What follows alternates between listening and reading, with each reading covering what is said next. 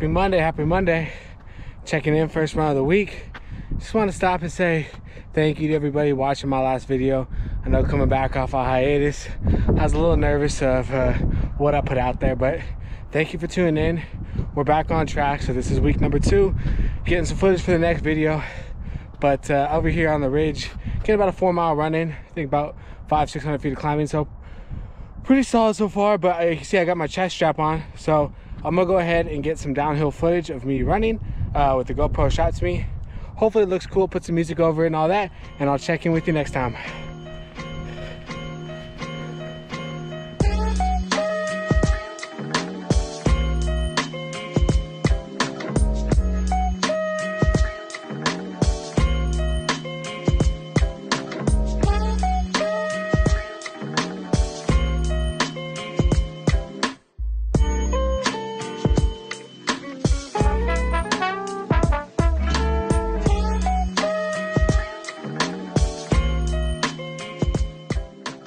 Happy Saturday, what is going on?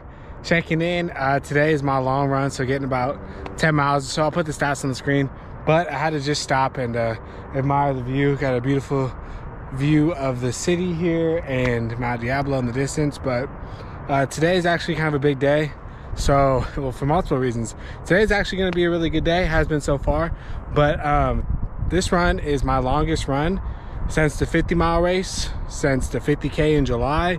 Since early July was my last training run that was over like 7 miles. So kind of pushing it, pushing it into gear. A little bit of, not really quite ready for a 10-mile run, but I'm kind of still trying to power through.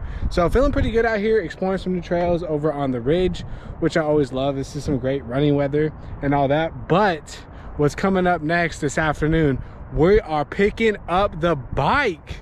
Let's go. Come on now, everybody. The cyclist has arrived. He's here.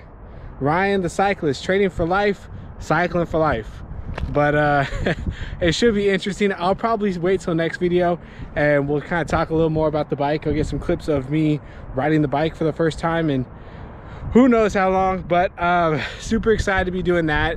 But as you can see in the title of this video, we're gonna be talking a little bit about weight training as I really start to nail down this endurance running, this trail running, and really try to train with a purpose, a little bit of intent, rather than what I've done in the past and just kind of run. Weight training is going to be a huge part of that. So I have a couple things that I want to touch on, which I will touch on in the next clip after this run. But just want to check in, feeling good out here, getting some miles in, longest distance, and since July, I don't even want to know how many months that is. Let's go.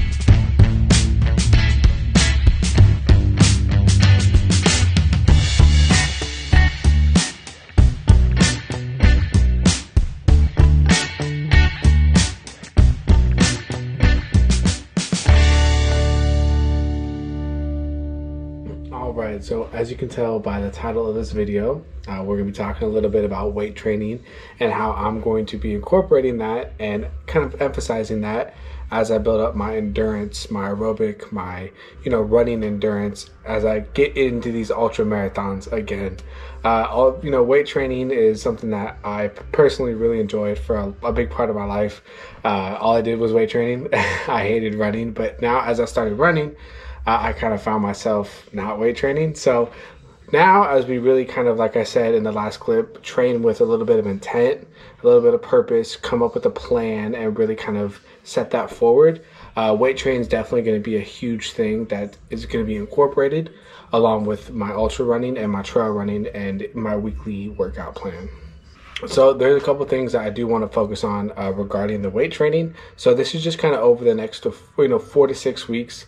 In reality, I'm not, I'm not in very fit shape right now. I'm kind of starting from a little bit of a square one. Yes, I do have the experience of weight training, ultra running, things like that. But where I'm at right now isn't where I was, 6 months ago, a year ago, 2 years ago. So I'm really starting from a base 1, really want to build it up properly. So I'm looking at my notes here. So one of the things that I'm going to be focusing on over the next 4 to 6 weeks is going to be going to the gym to do strength training at least 1 to 2 times a week. So by doing that, kind of not overpowering my workout week, but definitely still getting in some solid workouts, which is always going to be good. Now, another thing that is really, really important is the leg training.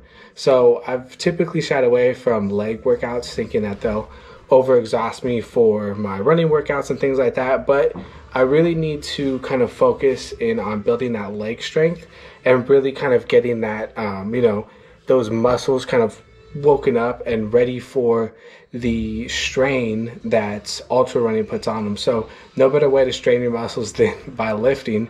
So for the next 4 to 6 weeks, I'm going to be focusing more on the high volume reps in regards to my leg training. Same with the upper body, really just kind of, priming everything, making sure that my muscles are getting used to working out again, because like I said, it has been a while. And then after this, this little block that I'm on right now for weight training, I will be pivoting into doing a little bit more of the compound movements, trying to get back into a little bit of barbell squatting. Nothing too overly heavy, but again, just trying to overload the legs in combination with the running, so that when it comes to a race, I do want to do another ultra 50-mile race, sometime in the middle of the year. I have that strength that I can kind of tap back into. Like I mentioned in my video recapping the 50-mile race, was that I had ran into a lot of issues in regards to cramping. So some of that I think has to do with muscular endurance, which is going to be built by doing high volume, high rep leg exercises in combination with upper body training. So as much as that's something I've shied away from in my short 3-year running career, now we're going to be really focusing and kind of having that be a focal point of my training for the year to come. So really looking forward to that, but I'll check in tomorrow. We're gonna be going over the Whoop, kind of some of the data that I've gotten in regards to my recovery and my sleep, things like that. Kind of just taking a little bit of an analytical approach into the next week. And then, like I said, we will be getting some bike footage next week, so stay tuned. Cycling for Life, we'll be checking in, but I'll talk to you tomorrow when we have the full week's data of Whoop for my recovery and my strain, and we'll kind of just break that down. So I'll talk to you then. What is going on? It is Sunday afternoon. Adrian is in the store. I don't even have my GoPro, but we're at Trader Joe's. The reason I'm in the car is because the bad boy is in town. Cycling for Life, here we are. Let's go. I'm excited, but we'll be breaking that down and going over that in the next video. But what I want to cover today was the Whoop recovery and the Whoop strain scores throughout the week, which I will go ahead and put a snippet right here on your screen. So you can see both my strain and my recovery scores vary throughout the week, which is normal. I definitely am not at a high fitness level right now, so my body is taking on a lot more strain to do some of the 4-5 mile runs. And as you can see yesterday, that 10-mile run put a lot of strain on my body, which then lowered my recovery score last night. So the recovery I really like because it does take 4 factors into play, which I will go ahead and list on the screen. So it's not necessarily only about how many hours of sleep you get, but the quality of sleep you get, which is something that can really be, focused on through nutrition, stretching, mobility, which one thing I did do this past week, I didn't record it, I had a chiropractic appointment. I'm extremely stiff, as everybody that knows me, even my doctor, the chiropractor, was like, I've never seen anybody this stiff. I don't know if she was just trying to sell me, but everything that she did hurt really bad. So I got a long way to go with that. But as you can see, the recovery is definitely something that I need to focus on improving. But like I said, some of those things are going to be stretching, quality of sleep, going to bed in the same, roughly the same window and things like that. And then the strain, 21 is a max strain on Whoop. So if you gave it your full effort for 24 hours, Whoop would technically give you a 21 max. Now the way it kind of scales is a little confusing as it gets into the higher teens, but as you can see, my strain yesterday was extremely high, which just indicates that my body wasn't really ready for a 10-mile run, which I knew, and I had mentioned that yesterday, but I really just kind of wanted to see where things were at, kind of push it a little bit. But that's going to be something that I want to focus on. And at the end of each of these videos is my recovery score and my strain score throughout the week, and kind of just break that down. But like I said, heading into next week, some of the things that I'm going to be focusing on is upping that recovery score through stretching, nutrition, hydration, things like that are really going to make the difference compared to all the other things that I've been doing.